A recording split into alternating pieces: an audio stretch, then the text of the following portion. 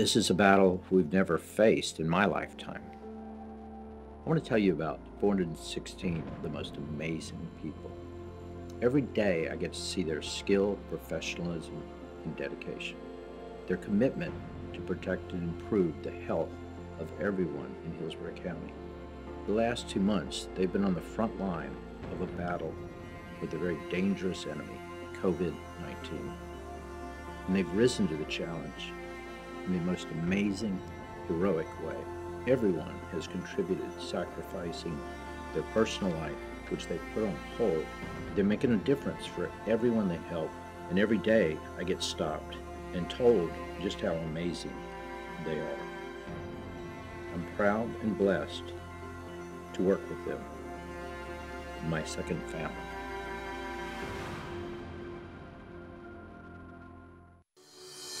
A lot of things have been canceled, a lot of things have been postponed, but definitely not kindness. And we want to spread the kindness in our community and know that our first responders are still here for you. And thank you for staying at home for us, and we are here for you. So today we are here to surprise a little boy who is turning 9. He just moved to the county with his family and is very quiet, very shy, but has an affinity for fire trucks. And so what better way to welcome him to Hillsborough County and also maybe celebrate a little bit of his birthday by bringing one of our very own fire engines and a rescue to do a little drive-by, especially during this time. We hear someone's having a birthday here. Is someone having a birthday here? Happy birthday here, Jen.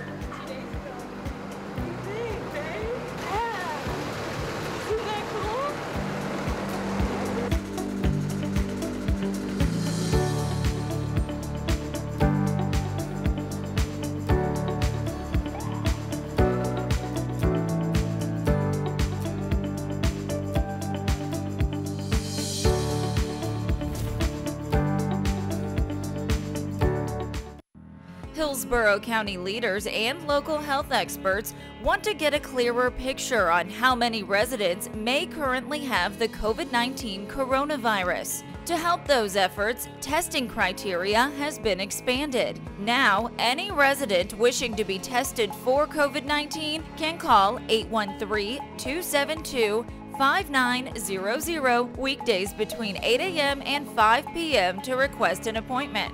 You do not need to be experiencing COVID-19 symptoms to receive a test, but the Centers for Disease Control and Prevention has added 6 new symptoms to its existing list. COVID-19 symptoms include fever, cough, shortness of breath, chills, repeated shaking with chills, muscle pain, headache, sore throat, and new loss of taste or smell. If you develop any emergency warning signs for COVID-19, such as trouble breathing, persistent pain or pressure in the chest, new confusion or inability to get up after sleeping, or bluish lips or face, you should seek medical attention immediately. Call 911 if you have a medical emergency. Notify the operator that you have or think you might have COVID-19. If possible, put on a cloth face covering before medical help arrives. We encourage you to visit hcflgov.net/staysafe for up-to-date information. Hello, I'm WWE superstar Titus O'Neil, and today I'm coming to you as a neighbor. You owe it to yourself and those you love to get tested now. Get the care you need and protect your family. Hillsborough County is offering free coronavirus testing and no health insurance is needed. It costs you nothing to get tested. Call 813-272-5900 and have a reservation made today. Visit hcflgov.net/staysafe for more information. Share this with a neighbor, and let's come together as a community and keep fighting to get through this. Together, we will come back stronger. God bless.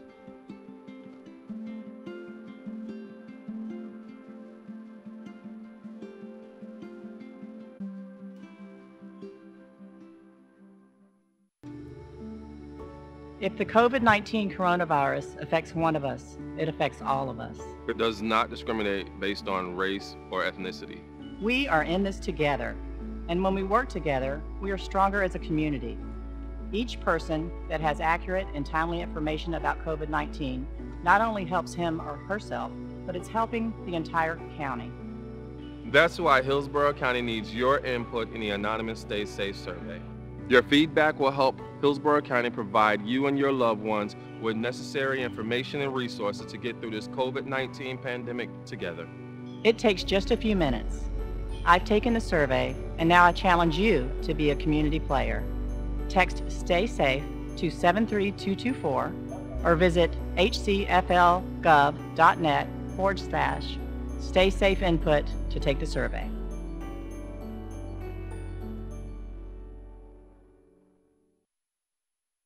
Hillsborough County has teamed up with the Department of Health and other public health and safety agencies to address any impacts the virus may have on our local community. To help prevent the spread of the coronavirus, here are a few tips you should know.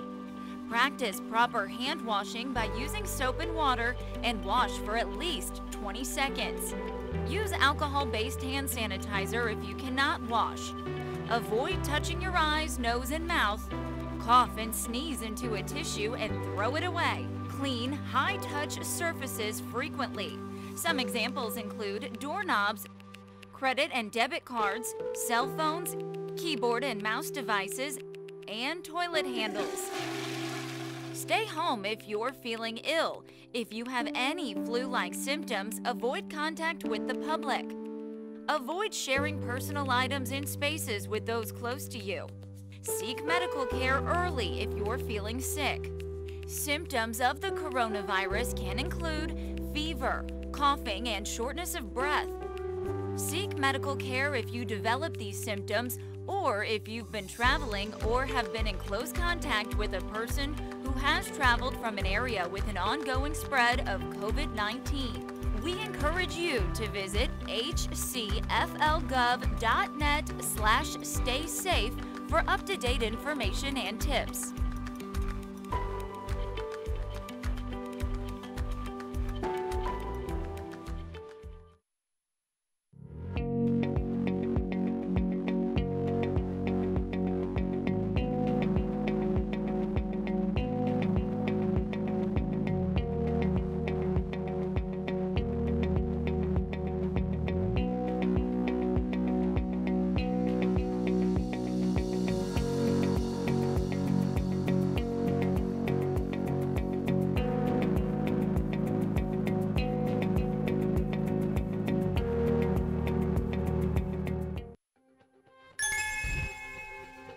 So due to our closures of all of our congregate dining centers and senior centers because of the COVID-19 pandemic, we have 26 different locations that we're still providing meal services for, although today is one of our 10 grab-and-go locations.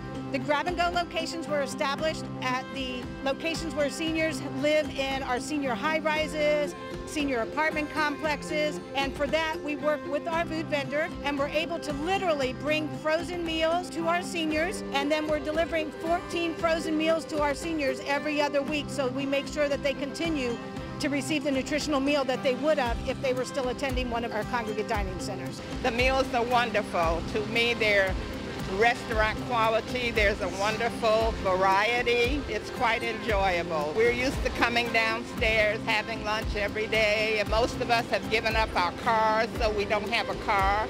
We don't have the bus to take us to the store, but it would be worse if we had to put together meals ourselves with what we have. To know that the county is taking good care of us and bringing these frozen meals to us, this is very much appreciated. The county takes care of the seniors, and we are eternally grateful. We're very grateful. With this pandemic that we are all experiencing, often seniors are a forgotten population. So for our department to continue to stay connected to our seniors, it is crucial for their mental, spiritual, and emotional health. And also we are providing a nutritional value. We're making sure that they are still receiving a nutritional meal. And the feedback that we continue to receive from our seniors is, thank you, thank you, thank you. You are saving me from self-isolation and just going into a state of depression. Hillsborough County has opened a majority of its conservation parks, trails, and nature preserves to give residents additional options for recreation and exercise. While parks can provide an escape and excitement, county leaders are urging residents to take precautions to protect themselves. To help stop the spread of COVID-19 while in public places, use common sense. Stay home and avoid parks if you're feeling sick. Practice social distancing.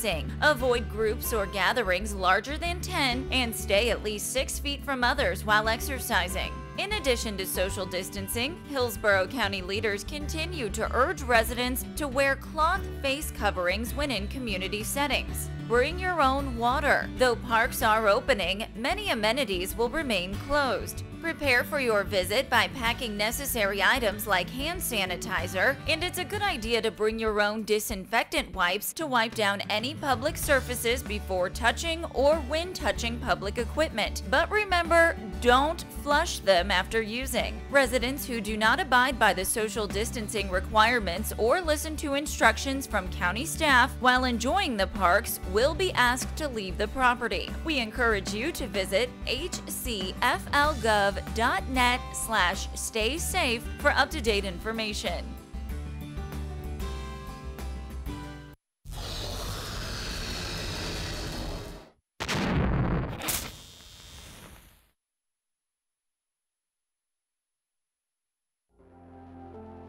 This is a battle we've never faced in my lifetime. I want to tell you about 416 of the most amazing people. Every day I get to see their skill, professionalism, and dedication. Their commitment to protect and improve the health of everyone in Hillsborough County. The last 2 months, they've been on the front line of a battle with a very dangerous enemy, COVID-19. And they've risen to the challenge in the most amazing, heroic way. Everyone has contributed, sacrificing their personal life, which they put on hold. They're making a difference for everyone they help, and every day I get stopped and told just how amazing they are. I'm proud and blessed to work with them, my second family.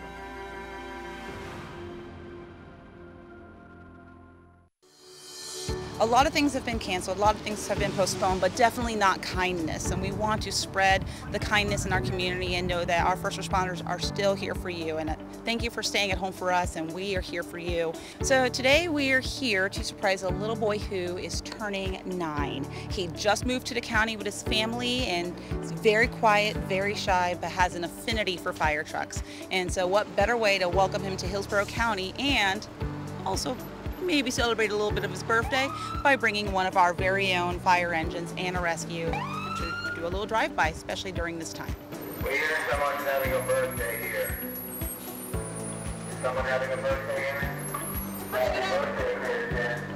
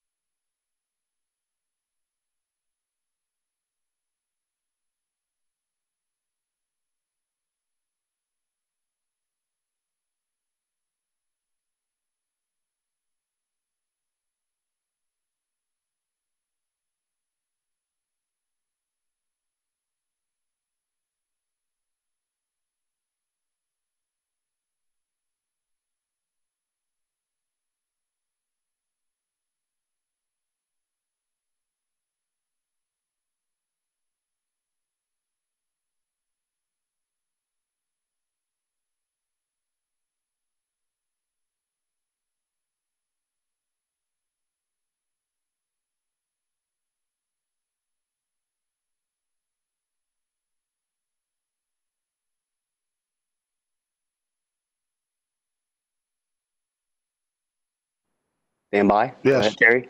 Commissioner Miller, Terry McElroy, Director of Communications. We just had to resend the invitation to Mayor Lott. He should be on in just a minute. Okay. Thank you, sir. Let's wait a minute, Mr. Brewer. Understood. Stand by for stream.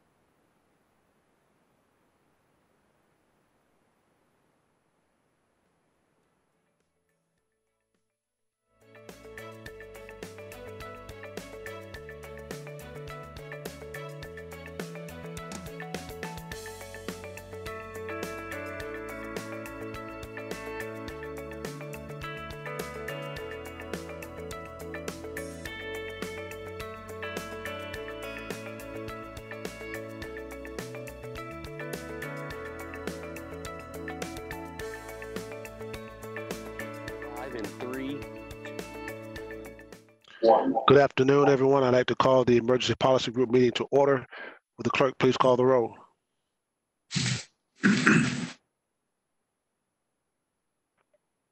Miller? Here. Oberman? Here. Merman? Here. Lott? He's still trying to get on. Caster? Here. Ross? Here. Cronister?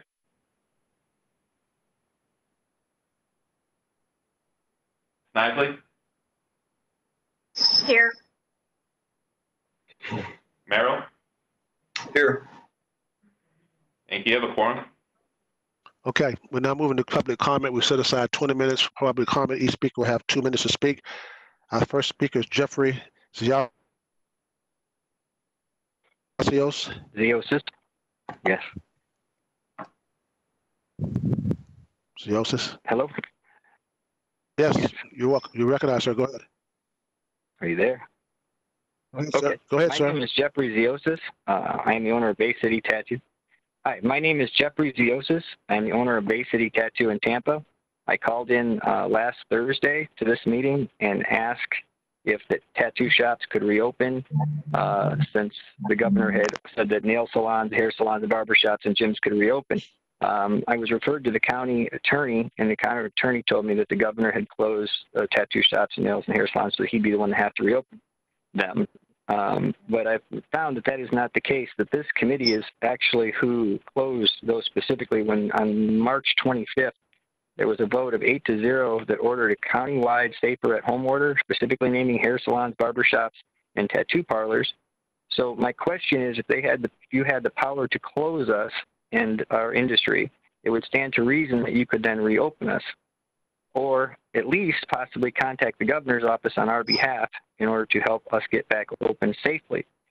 The governor of Mississippi this week has allowed tattoo shops to open with guidelines, which I've included in here, which are very similar to those of the governor of Mississippi. And I'm asking for the help of this committee to undo what was done on March 25th so that we can get back to work. I've been 20 years of doing tattoos. I'm in danger of losing my shop now because we can't get back to work.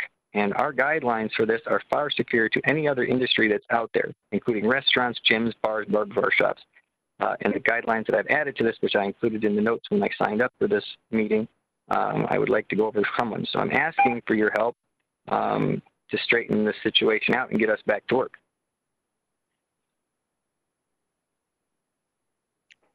Okay, sir. Thank you very much. Appreciate it. Janice Ura.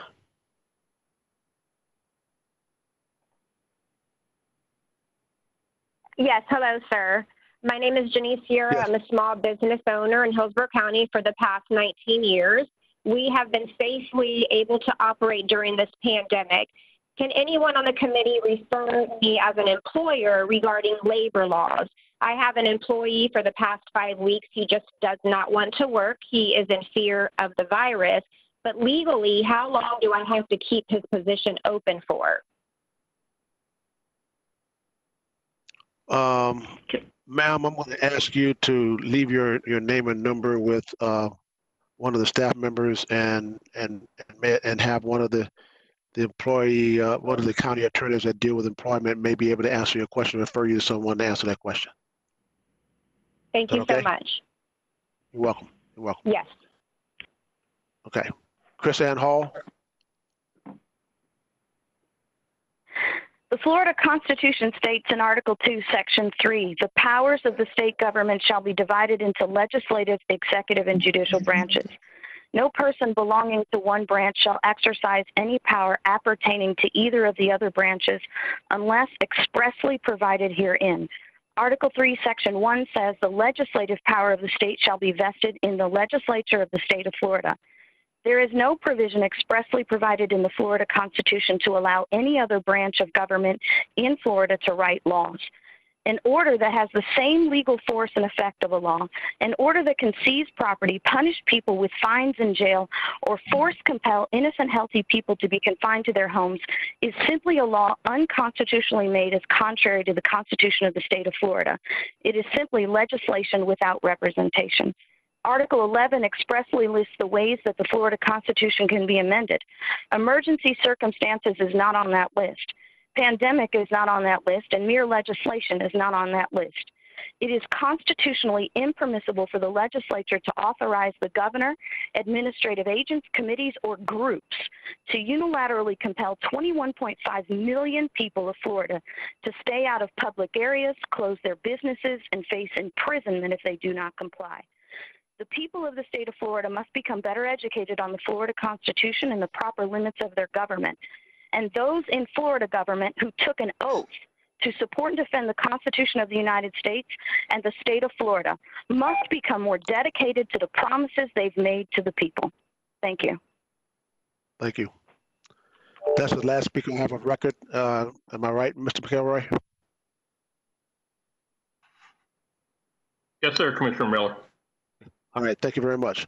We now move on to emergency management update. Mr. Dudley. Good afternoon. We continue to support Raymond James, Lee Davis, South Shore, and Plant City community collection sites. We have a total of 6,032 kits on hand. Total tests since beginning the operation is over 15,000 now. Tests conducted last week as of close of business on May 15th. We conducted 3,754 collections. As of close of business last Friday, we had 4,186 appointments scheduled. Also, as of last Friday, we have 2,652 appointments scheduled for this week. On to logistics. We've had an increase for all PPE and distribution as of last week. We also received 12,000 surgical masks donated with an increase in masks on hand from donations. And we also have 0 guests in quarantine, 23 guests in the isolation site. This concludes my update. Any questions? Thank you, Mr. Dudley. I don't see any questions, so thank you very much for your report. We appreciate it. Thank you. Dr. Holt, public health update. Yes, sir. Good afternoon. This is Dr. Doug Holt, Florida Department of Health, Hillsborough County. Today, my report will be limited as we are continuing to move towards this weekly report that will be on their EpiData and our public health capabilities.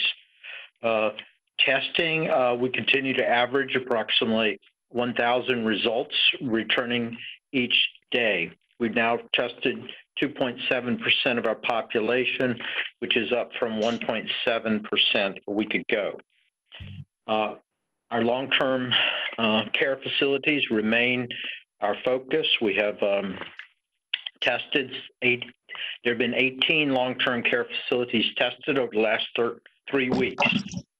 This does include all that we have arranged testing for, but also those that we have been informed by the facility that has tested on their own. This totals approximately 2,300 tests. Long-term care facilities, we have 30 that we are working with that have had identified at least one case, totaling of 302 cases. Again, this represents approximately 20% of our total number of cases as reported to date. I would note that we have had 33 deaths associated with long-term care facilities, but it is very important to note that the overall percentage of cases that were in a long-term care facility that we've identified, the deaths associated with them is about 10%. This is still too high, but is significantly less than some of the comparisons where we've seen across the country where up to 30% of residents that are infected with COVID-19 have died. This continues to reflect, I think, the long-term care facilities' efforts to avoid and to handle COVID-19, their acceptance of testings, and the proactive transfer of residents to hospitals in order to monitor these patients, these very vulnerable patients, through that initial 1 to 2 period where they are at greatest risk of deterioration. Also note that with the leadership of Mr. Merrill, we are working towards identifying and arranging with a long-term care facility that would become a step down that would allow these residents to transition from the hospital to a place where they can continue monitoring to ensure that they are fully recovered before they would then be returned to their long-term care home. This has great benefits both in offsetting or reducing the demand placed on our hospitals, but I think more importantly, this is a better location for our patients to receive their continued care. Contact tracing, we have adequate resources based on the number of cases we are currently reporting, but continue to be able to surge if necessary. The number of cases that we have identified to date as of this morning is 1,656. That's an increase of 125 from Thursday. 302 of these cases, as mentioned, or 20%, are associated with our long-term care facilities. We've had 55 reported deaths of Hillsborough County residents. This is an increase of 11 from the report on Thursday. All but one of these individuals has been over the age of 55. Our 14-day trajectory of cases remains flat. And I've also, Mr. Wagner will provide a glimpse of regular reports that we provide, which have separated out the long-term care facilities, which represent about 40% of our cases. The impact of cases in long-term care facilities have direct effect on both the hospital care systems and, of course, the outcomes of our most vulnerable patients. Those cases that are in the non-associated long-term care facility are those that we're watching for community-wide transmission and the surge. The percentage of positive results remains also flat over the last 2 weeks. But again, as we've described, we're going to examine this where we separate out our long-term care, which has disproportionately been focused for testing and have found cases. And I think we'll find that the overall percent of positivity over the last 14 days is around 2% compared with approximately 10% of those that are being tested in long-term care facilities. With that, I will conclude my report and ask Mr. Wagner to review his slides, please. Mr. Wagner, you recognize. Thank you, Mr. Chairman. Kevin Wagner, Business Analyst, Healthcare Services Department. This will be a quick report, luckily, just mirroring what Dr. Holt just outlined for the EPG members. Regarding 2-week increments of looking at trend data, the previous 2 weeks, essentially the end of April, beginning of May, there were 366 total cases. 42% or 154 were located in the long-term care facility versus the general population, which was 212. So again, a much smaller account in the general population when we're backing out the long-term care facilities. Moving forward to the current 2-week period of surveillance, again, It's a 40% clip in the long-term care facility, about 147 individuals, 224 in the general population, 60%, for a total of 371 cases in the current 2-week surveillance trajectory. So again, the long-term care facilities do take a significant portion of the positive cases as reported currently. Again, this is the other slide that I have today, quite quick presentation. I'll speak to the table at the bottom. Again, the current 2-week positive cases were 371 out of 18,000 tests completed or reported, 2% positive percentage compared to the general population of 1.34% when we look at that population specifically. And then on the long-term care facility, on the current 2-week, 147 positive cases out of only 1,300 tests, a 10% positive ratio of results of those reported cases. So again, the long-term care facility is disproportionately higher when compared to the general population. And that's all. I'll stop there. Okay. Questions? Mayor Ross, you recognize. Thank you, Commissioner. Mr. Wagner, I do have a question.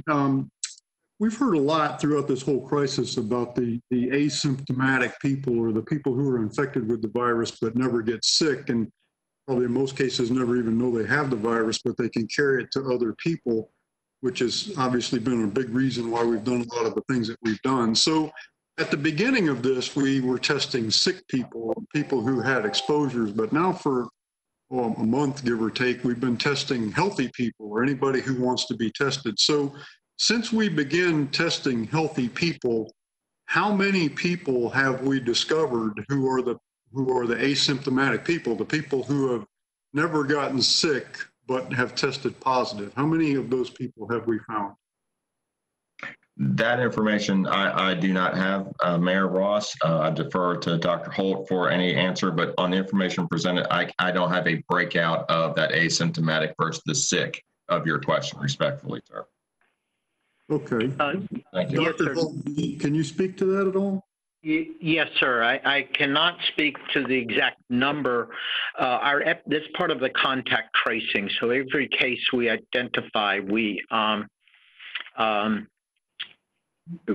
ask those specific questions.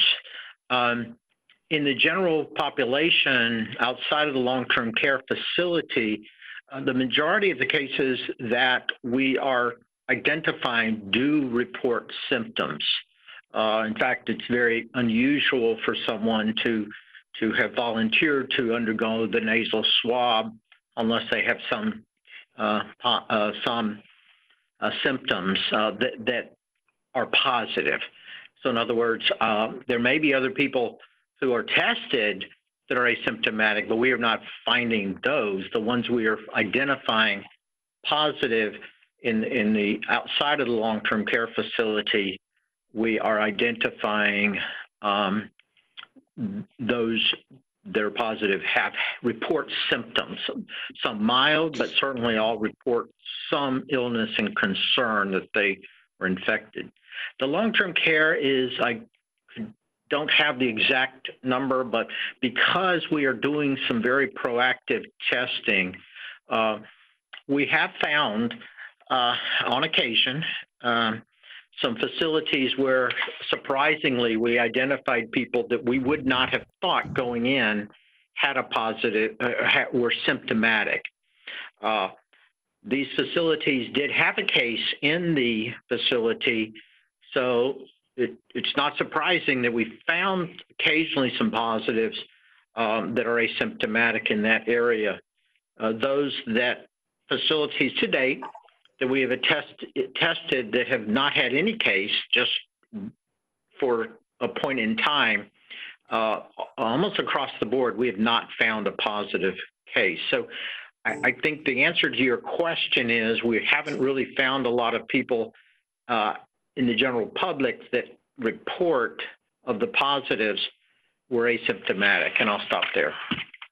Okay, just a quick follow-up to make sure I understand correctly. So is the reason we're not finding these people because they're not presenting for testing even though it's available? Or is it that we're testing the people and they're just not showing positive? I'm still a little confused. Not talking about the long-term care facilities so much. I'm talking about how many healthy people are showing up at the testing sites and they just want to know if they've been exposed. And then are they just not showing up? Is that what you're saying? Well, yeah, I guess, and I apologize, it is, I know, I guess I would say on the back end, the front end with the hospitals and all the public testing sites that are being run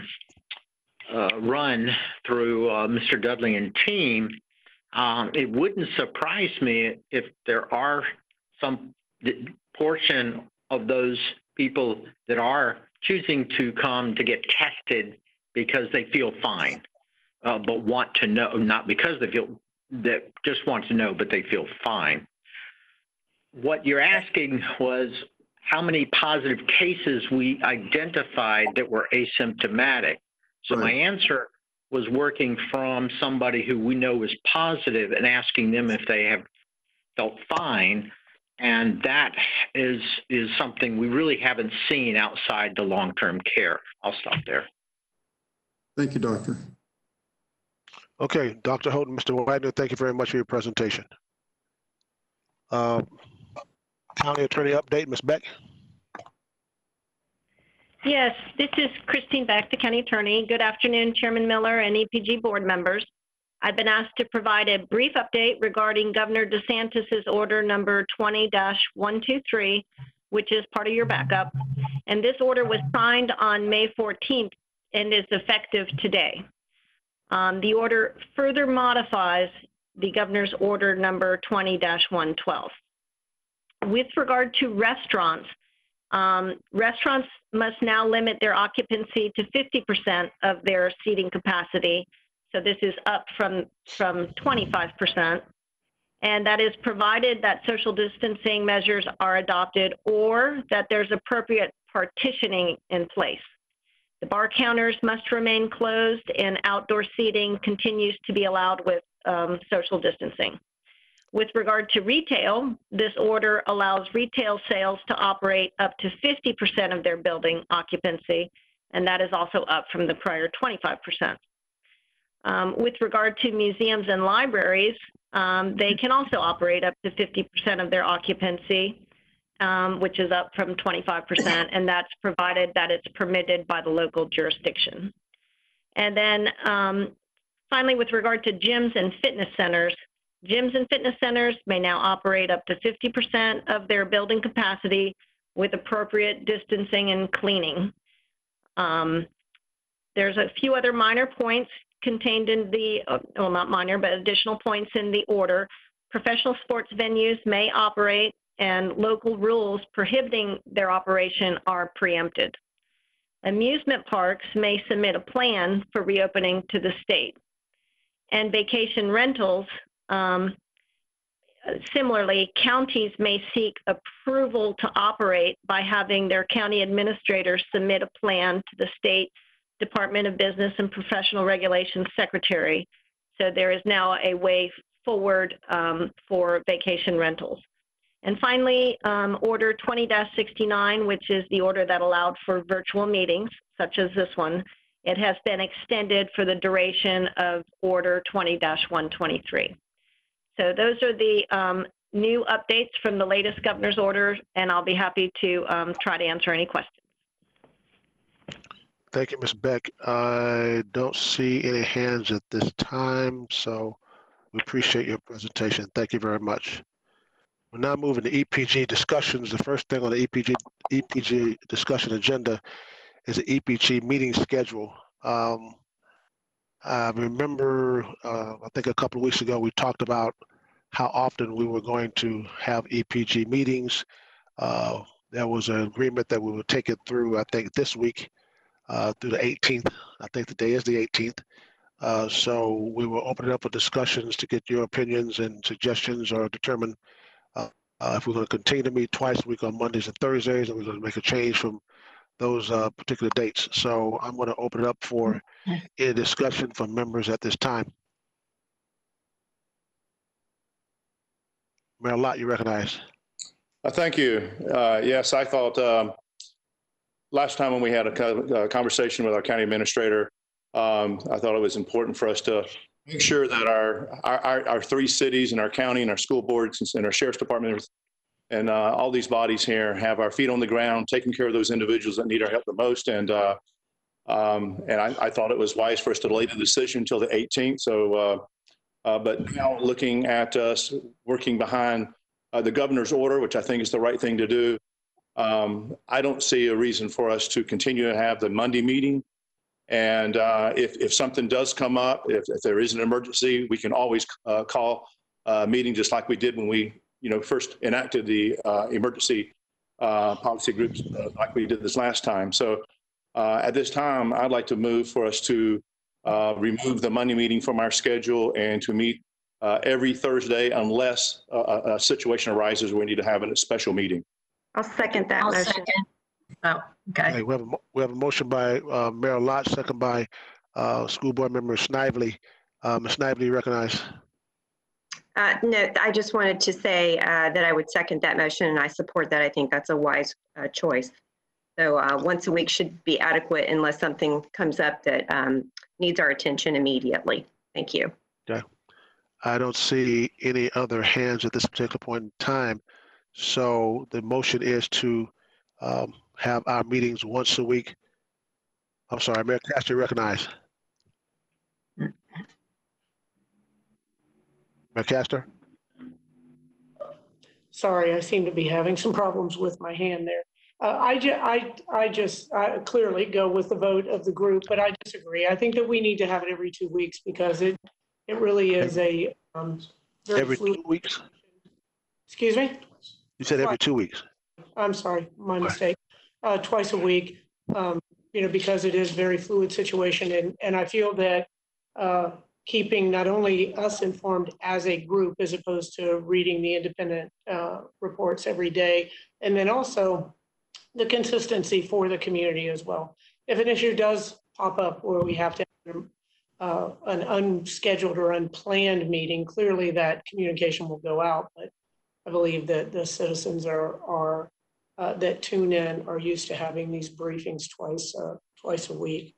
And also I had, as I said, I had some issues with the hand earlier, but I also want to get an update on the nursing home report from either Chief Jones or Dr. Holt when we're finished with this issue. Thank you.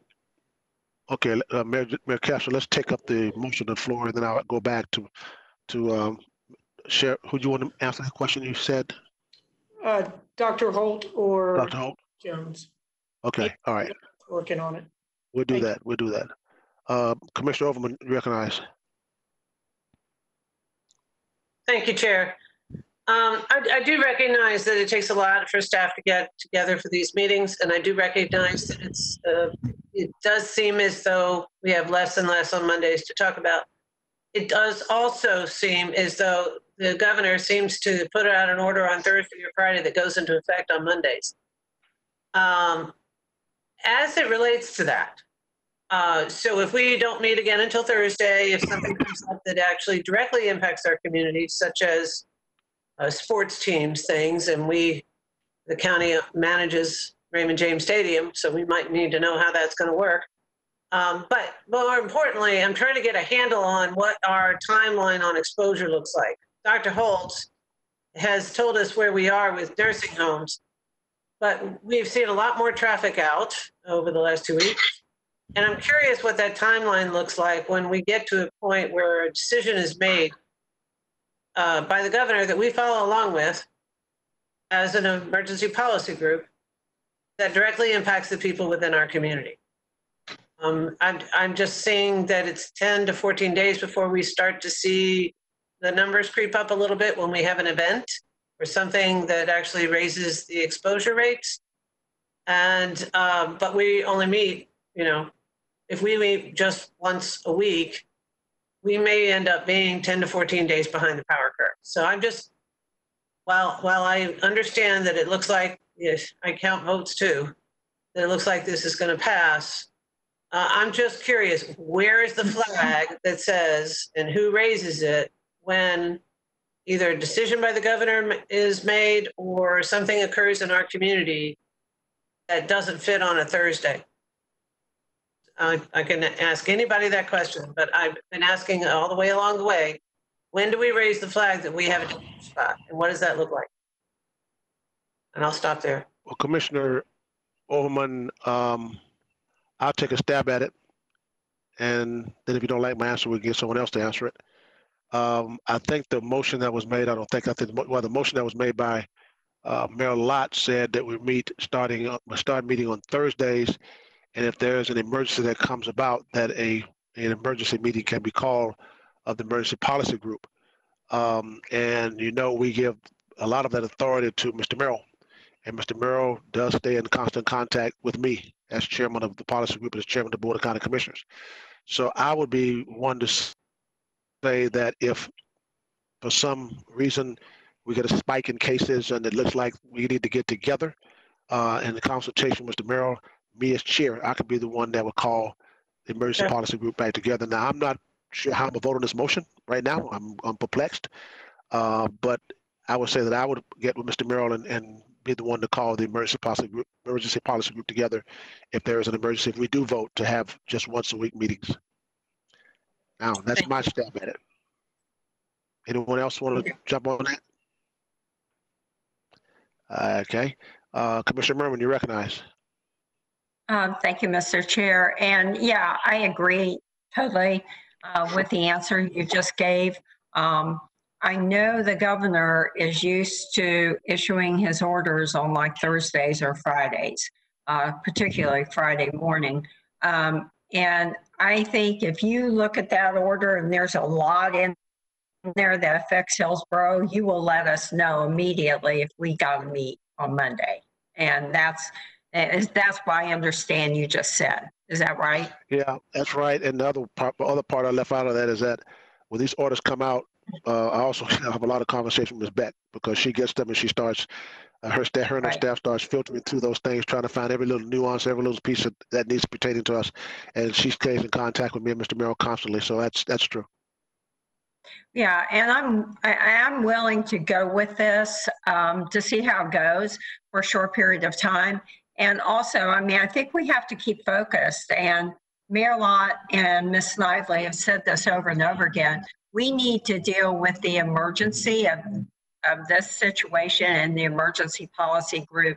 And at sometimes I think we've gone off the page a little and we're dealing with issues that aren't really, they're more like related to our particular governments or something like that. So I think this will be a test, so to speak, and we'll just see how it goes. But I know you'll keep your finger on the pulse and keep us informed as we go along. Thank you. Will do. Mr. Merrill, you recognize. Yeah, maybe I can help answer Commissioner Overman's question. You know, I'm in constant contact with Dr. Holt 7 days a week. And when there's an issue, he calls me, such as a long-term care facility. And we work through that night and day the last 3-4 days to avoid a crisis that was brewing, that was affecting our hospitals. And so to your question of when will we know, Department of Health is really the agency, the ones who can understand the data the best and determine if there's a trend that looks like it's something we should take seriously. As I said, you know, he and I talk almost daily. He's not shy about picking up the phone, and he will do that and say to me, you know, it looks like we got a problem. And I will immediately send out, you know, a message to all of you, and the chair will talk to the chair and we'll schedule a meeting. So it's not like we're losing days or even hours. It's been that way now for almost 3 months. And so I know that you don't see that part of it, and nor should you. I mean, you got other things to do, but you know, I can tell you that I and my folks and the hospitals are in constant discussion. And, you know, as soon as somebody notices a trend, whether it's the hospital or public health, you can be assured that I will get this body back together quickly. And we can do that now with this technology. I don't know if that gives you any, gives you the answer you're looking for, but that's kind of a view from the ground level here. Excellent, thank you. Commissioner Merman, you recognize. Oh, sorry, I forgot to take my hand down. Okay. I don't see any further discussion on the motion. So we have a motion by Mayor Lott, a second by School Board Chair Snively. Please call the roll. Miller, Yes. Overman, Yes. Merman, Yes.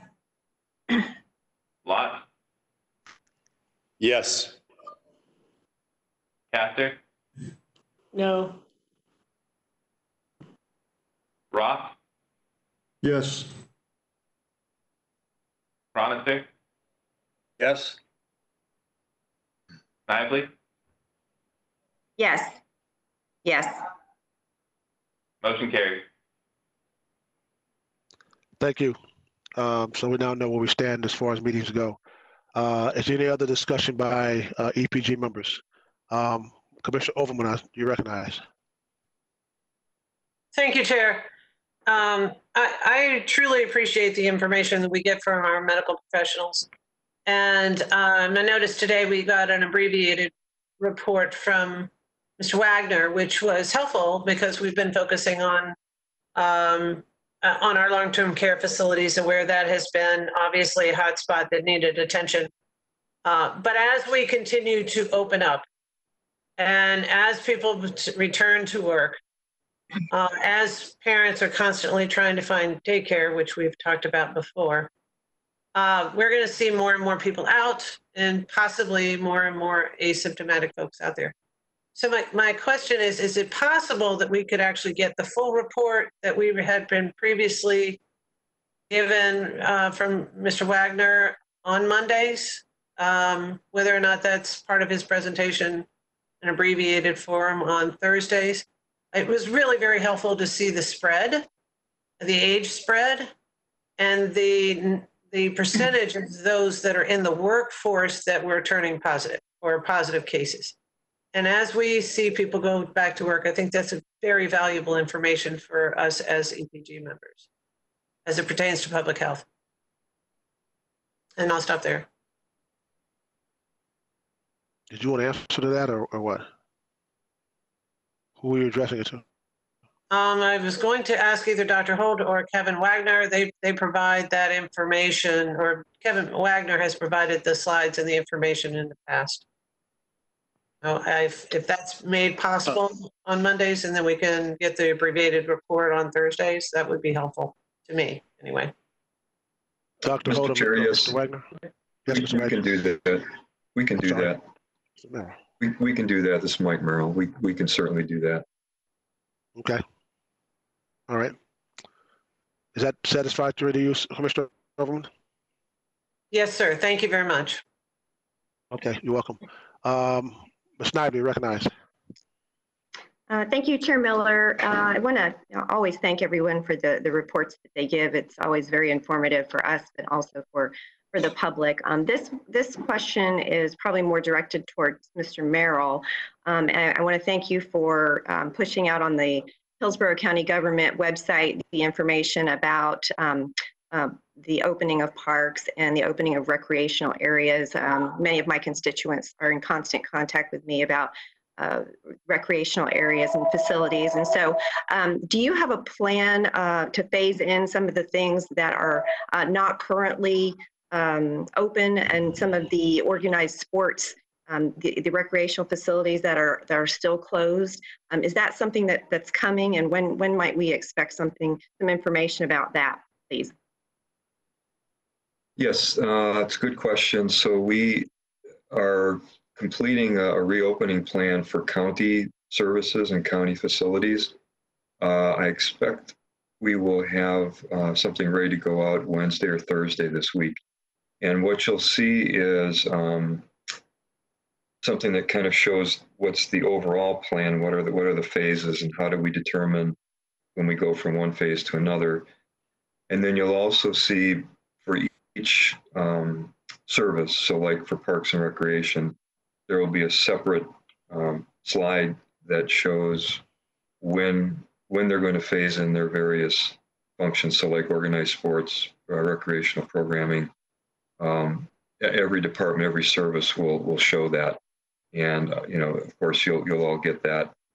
And like I say, we're targeting probably Wednesday or Thursday to get that out. Thank you very much. Appreciate that update. Look forward to seeing that that phased-in planning. Thanks. Commissioner Overman, you recognize. Commissioner Overman, you recognize. I'm sorry that I forgot to take my hand down. Thank you. Okay. Is there anyone else wishing to have a discussion on any topic today? Excuse me, Mr. Chairman. Yes. This is Augustine Grove of the clerk's office. I just need to announce the vote count on that previous motion. That motion carried 7-1 with Mayor Castor voting no. Okay, thank you. Appreciate that. Thank you very much. I don't see Mayor Castor, you recognize. Mayor Castor? Yeah, thank you. I wanted to, during Dr. Holt's presentation about. I'm sorry. Yeah. Yeah, can you ask either Chief Jones or Dr. Holt to talk about the nursing home task force and who that's comprised of and exactly what they have done to date? Just the additional information that that Dr. Holt didn't share. I think that would be good for the entire group. Dr. Holt or Chief Jones, you all hear Mayor Castor's question? I'd be happy to start, but certainly welcome to Chief Jones. He and Chief Solicitor have been integral parts of this group. The group is comprised of Florida Department of Health representatives, my team, ACA team, which includes regional staff, but also, as I mentioned, I think previously, at least 2 out of the 3 times that we've had in calls, and they're happened twice a week. Secretary Mayhew has been involved, so it's got full leadership. Mr. Merrill, Gene Early are also comprised, in addition to Chief Jones and Chief Louis Cicero. The hospitals, there's representatives of each of the 4 systems that also participate in that. To date, the efforts have been developing, and this is not in order, a testing plan that really led by Mr. Early and would allow us to offer testing in advance of the state scheduled teams locally, so we can provide testing at all of the long-term care facility staff and any residents they approve to do. This is going to be in partnership with Adventist Health and many of our community partners. The other thing we've done is we've streamlined the process whereby long-term care facilities can effectively and appropriately transfer patients that they identify that are positive through a single call-in line at the Emergency Operations Center. The site visits, the follow-up contacts that as you recall, we started back first in March, that has been led by, again, Chief Jones. If he's on, I'll defer to him. But my understanding is last update was that nearly all of them have been recontacted a second time. The additional coordination of an alternate care, that's probably not the right term. It's a step down that is a bridge between the hospitals that received a positive person, many of them are not medically necessary to be transferred from the long-term care facility, but they need very close monitoring as soon as they're detected to ensure that they do not decompensate, but also allows the facility to assess the extent of the COVID-19 that they have in their facility. The patients as of now have to remain in a hospital setting until they have a clearance test, 2 negative clearance tests over 48 hours, or so separated by 24 hours. This can result in a hospital stay that is not uncommonly over 3 plus or 4, even as long as 6 weeks, of people who are residents that really do not need the medical care and are actually much better served and more comfortable in a long-term care facility where they could be cohorted even, and some liberalization of the social distancing restrictions they've had as they are collectively positive and can't reinfect each other. I know there's much more I'm not including. We do review all of our active cases for each facility, so the hospitals and the whole system are aware of anything that we are involved in. I'll stop there and offer Chief Jones or Chief LaCicero, whoever on the call, if they would like to also make some comments. Chief Jones? Yes, sir. Thank you. In addition to what Dr. Holt shared, we have had this task force put together. It involves all the agencies that were mentioned, including county administration. And fire rescue, when the pandemic began, the local fire rescue agencies visited all 294 adult care facilities. We have now, in the last week, done that one more time. We've shared information with the staff, visited to make sure that they understood the safety precautions that need to be taken, and left a packet behind to assist them in taking care of the patients. One of the important things that we're trying to do is balance the distribution of patients among the many hospitals in the facility in the vicinity of Hillsborough County. And that single point of contact that Dr. Holt mentioned is a staff officer with the fire rescue agency that makes sure that we distribute, even if it's 2 and 3 at a time, or 15 to 50, that we get those patients equally distributed so no hospital is overloaded. To this point, we have already gone in and tested all of the staff in 34 of the facilities. There are about 290 in the county. And we're supporting the regional incident management team that's working in this West Coast region, trying to supplement what they're doing, and in partnership with Advent Health, primarily going to the facilities and doing the testing there. So we also are supporting the hospitals in, as Dr. Holt mentioned, getting these patients out of the hospitals to make room for additional new patients. We're moving those patients and distributing them to support the hospital system as well. And I'll stop there if there's any questions. Mayor Castro, that answer your question? Yes, thank you very much. The only question I have is what's the turnaround on those tests when you take them? Are they the instant read, or is that a 5 to 7 day turnaround? They are not the instant read. They go to the labs and they have the normal wait period that the PCR tests have been having. Okay, thanks. And the only other just quick question I have, Chair, because I've heard two different, I know I went on and filled out the survey on the county website when it first came out. And then I thought I heard that it had ended, but then I heard someone else say that it's continuing on. And so all of that's being mapped in the surveillance system as well. So maybe Mr. Merrill knows the answer to that.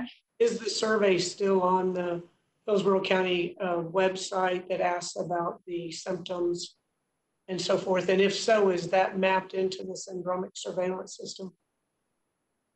Mr. Merrill, do you have any question? I'm not sure I have the answer. Leanna, are you on the phone by any chance or on the line? I don't see her. Okay. That's okay. I can. I'll find out later. That's fine. Thank you. That's it for me. Okay. Commissioner Merman, you recognize. Thank you, Mr. Chair. A lot of the big attractions are getting ready to open. I think June 1st, well, some of them have already, the aquarium. And I've gotten a lot of questions about, are there any particular requirements from our county, what they need to have in place as far as safety guidelines, all that. Is there somebody, and I'll ask Dr. Holt this because I think it's probably in his wheelhouse, or maybe Mr. Merrill, who can these people contact to make sure that they're taking all the necessary precautions? Well, I can start. So I've had discussions with 4 of the major facilities who contacted me to share their plans. All of them have engaged either Department of Health or some other public health group to help them come up with their plans for reopening. Mm-hmm. And so I've been really impressed with, so the zoo, the aquarium, Mosey, and others, because we, the local governments, don't regulate that, but they have voluntarily come to me anyway and said, here's what we're doing. What do you think? How does that compare to what the county's doing? But I've been very impressed with, on their own, they've gone out and engaged medical, public health experts, others to help them kind of deal with the logistics of getting people safely through the venues.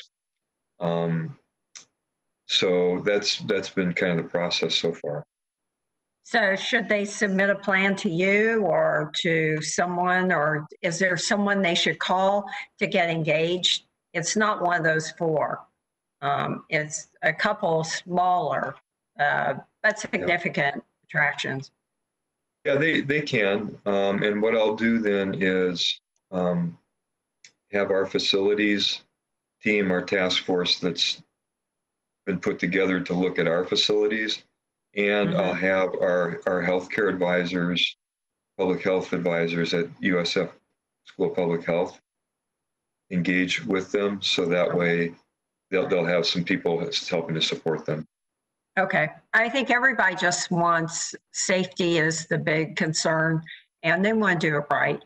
They don't want to have any, they want to take as least risk as possible because, whenever you let people in, that's when the risk starts. So that's a question. Okay, thank you very much.